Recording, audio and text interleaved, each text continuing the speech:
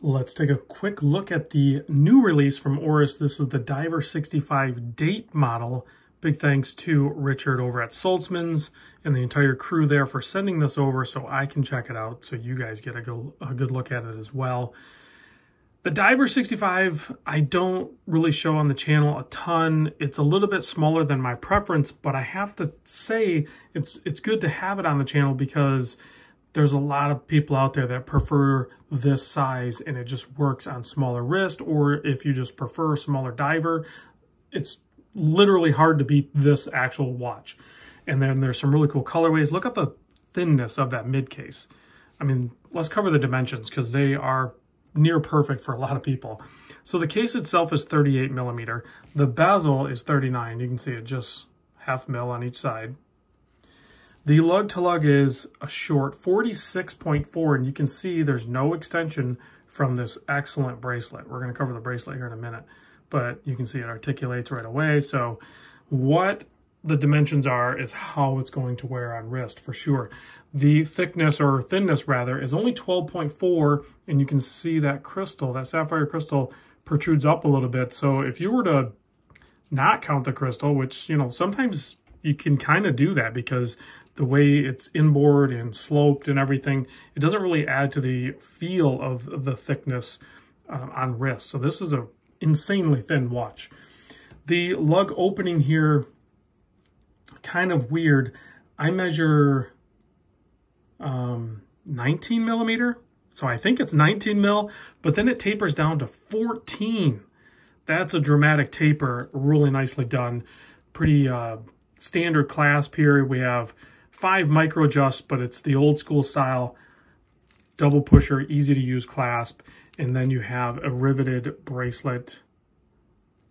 And then you have, I don't see any half length. Well, I guess there is a half length. There you go. So you'll be able to get a good sizing on this thing. And then you have an oversized signed 7 millimeter screw down crown, keeping the 200 meter water resist on this. The other highlight of this watch, and dive watches should absolutely have this feature, a good bezel. So this has a ceramic bezel insert, but the bezel action on it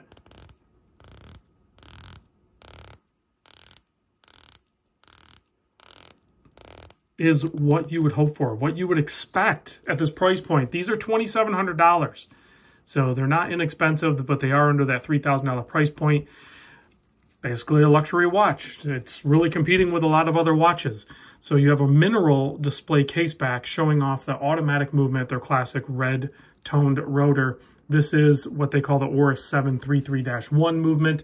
It should be a Sellita SW200, 26 joules, 41-hour power reserve, and runs at 4 hertz.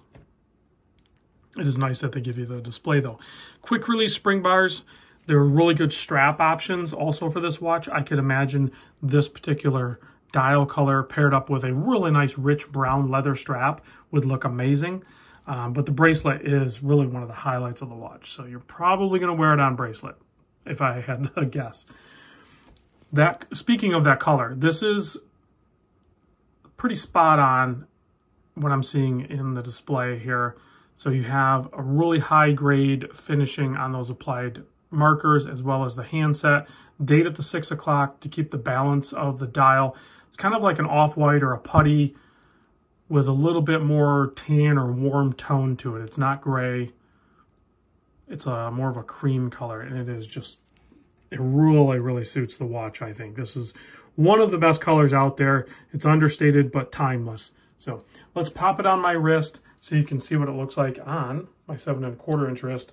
Absolutely could pull this off. No question in my mind.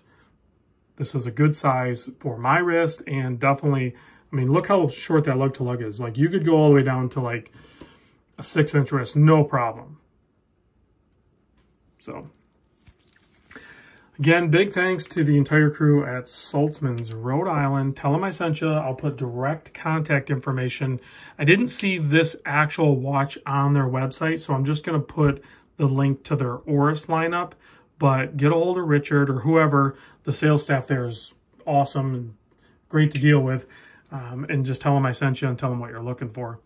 So there is a look at the Loom, a nice application of BGW9, which gives the markers a really good white tone against that off-white dial, and then when the lights go out, it has a nice cool blue color tone to it. So thanks for watching, guys, and I'll catch you on the next vid.